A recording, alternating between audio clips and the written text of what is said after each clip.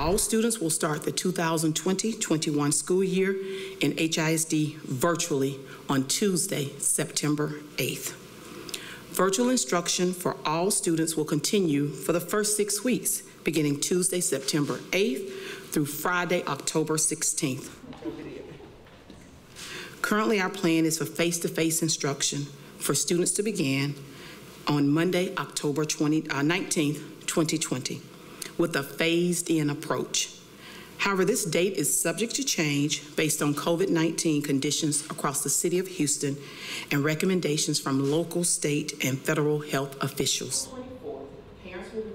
Parents will have the option to opt out of face-to-face instruction entirely for the fall semester and for the entire 2021 school year and choose online learning. Of course, that's off now, and so that was one of the reasons. Number two, delaying the start. If there's